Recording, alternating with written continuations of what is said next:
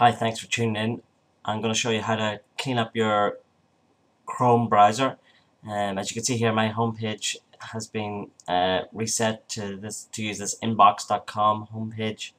If I try and search, I'm not using Google as my default search provider. It's using this inbox as the default provider. So I'm going to go ahead and quickly show you how to reset your browser. So if you go up here to the little icon in the top right hand corner and go down to settings, the first thing I want to do is on startup open a specific page or set of pages and click on set pages. So I'm going to just type in google.com. It's my home page. You can put in whatever you want to use and just remove inbox.com. So that's the home page changed. Now what I want to do is manage my search engines. Click this button here. You can see here that inbox.com is the default search provider.